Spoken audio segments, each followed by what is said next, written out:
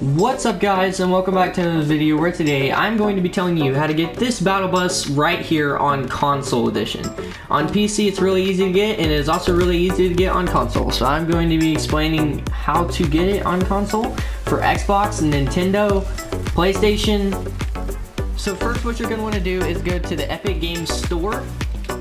It can be on any device. It can be on Chromebook, which is what I use. It can be on PC, it can be on phone, it can be on anything where you can access the Epic Games Store.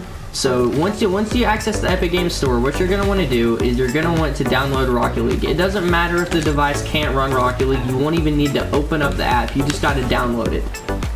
Yeah, so after you've downloaded Rocket League, you're going to want to go to the home page, and it says for this week at the top, this week's giveaway is a Rocket League Titanium White Battle Bus. You are also going to want to get that. It is completely free, no charge.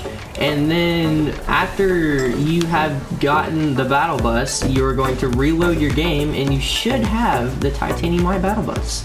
So hopefully that helped, guys. Please like and subscribe.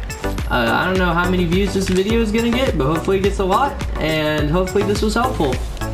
Anyway, though guys, thank you, see ya.